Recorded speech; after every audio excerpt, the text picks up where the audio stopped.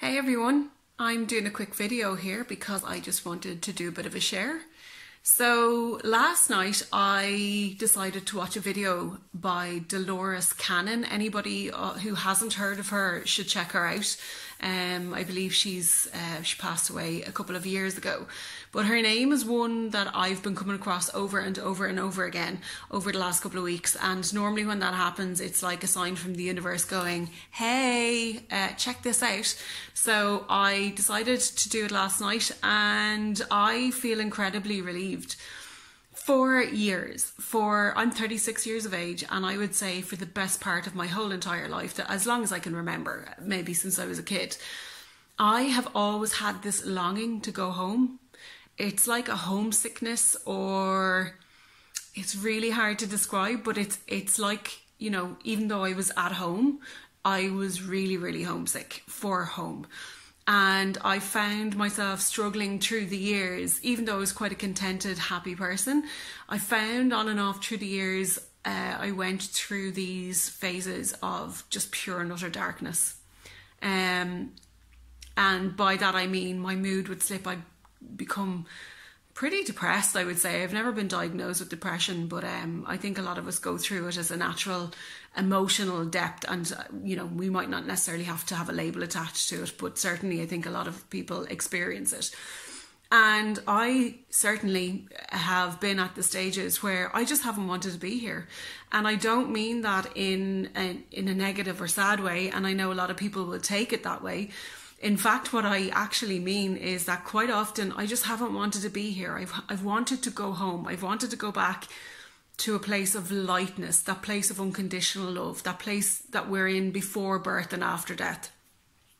And I've wanted that a lot. And I've found this life to be very heavy, very thick and sludgy with emotions. I've found, even though again, I'm quite a contented, you know, happy-go-lucky person, I find it really, really tough here. I find it really, really hard here. And I would have even written poetry when I was a kid, like from as young as 8, 9, 10, 11, you know, writing poetry about just the weight and heaviness of here.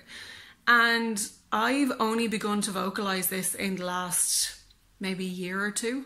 Not vocalise it really to anybody other than maybe my mum even, and maybe a few close friends, as casual chat. And it's not something that people need to be concerned or worried about, but there's definite this horrible feeling sometimes of, I just don't want to be here. I'm like, tap me out, let me get out of here, I'm done. And see, when like in this lifetime, I just want to do whatever it is I'm supposed to do and then go, bye, see you later.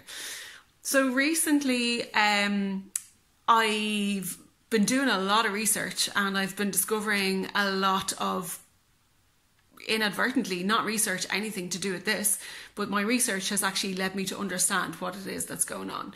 So I would say anybody who's felt like this, if you're around the age of between kind of 30 and 40 and you've been feeling the same, if you've been feeling that this world is very weighty, very heavy, very thick and sludgy with emotions, if you've ever felt like you wanted to get out of here, if you wanted it all to end, just let me go. If you've been wondering what your life purpose is and you haven't been able to put your finger on it, you need to check out Dolores Cannon and the Second Wave. And I would be so curious to hear what you feel and think about this. Essentially, I'm not going to go into it here because I'd love you to do your own research. And I feel that when you do your own research, you're going to be like, oh my God, yes, thank you, I understand now. So check out Dolores Cannon. Check out, it's the 3 Waves of Volunteers is actually what the title of her book is, and also a lot of YouTube videos.